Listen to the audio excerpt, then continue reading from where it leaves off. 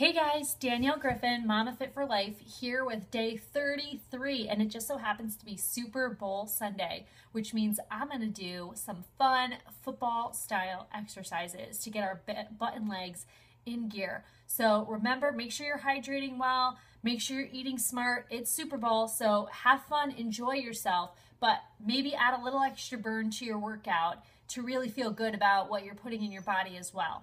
So here we go. We're getting started. You know, fast feet. Get those feet going. Back and forth. There we go.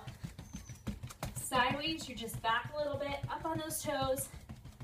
And when I say down, you're down, like you're at the line, and then fast feet. You can alternate your arms. You can go forward and back. Ready? And down, fast feet. Down, fast feet. Good job, guys. You got this. Down and fast feet. Keep it going. Down.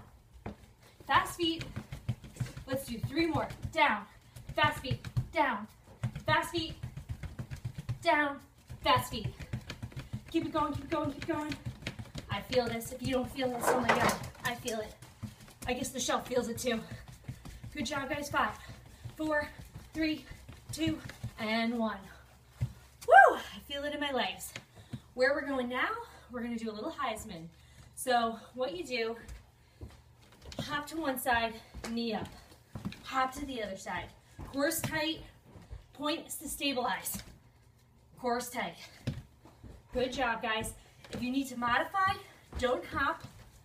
Just go back and forth. Good job. Awesome. And hop, stabilize, hop, wait, hop, there we go, switch it, awesome, keep it up, good job, back and forth, for 5, switch, 4, switch, modify, 3, 2, core's tight, and 1, both sides. Awesome, guys.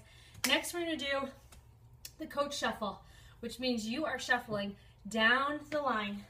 Watching your guys, you're from the side. You need a little bit of space here, but we're shuffling to the left, shuffling to the right. Pick those feet up, shuffling to the left, shuffling to the right. If you can only go 3, maybe pick up that leg a little. If you can only do 2, pick up that leg. Shuffle, shuffle. 1, 2, 3. 1, 2, 3. Good job, guys. 1, 2, 3. 1, 2, 3. Keep it moving. We've got the coach shuffle. He's down the line, watching what's going on.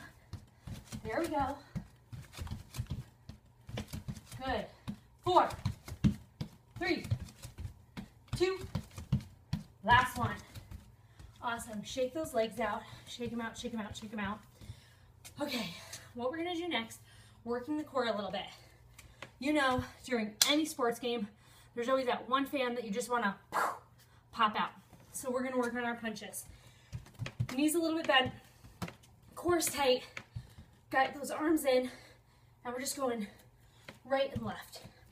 Right in front of us, right and left. Keeping those hands up by your face. You never know when they're going to swing back. And you can see that my lower body is turning with my upper body, right? Good job. 5, 4, 3, core's tight. Last one, and across, cross, cross. I gotta move a little. Cross, cross, all the way. You're working your core here too.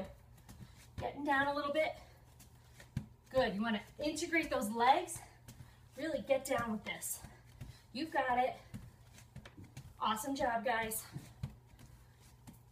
For 5, 4, 3, 2, and last one. Good. Uppercut, uppercut.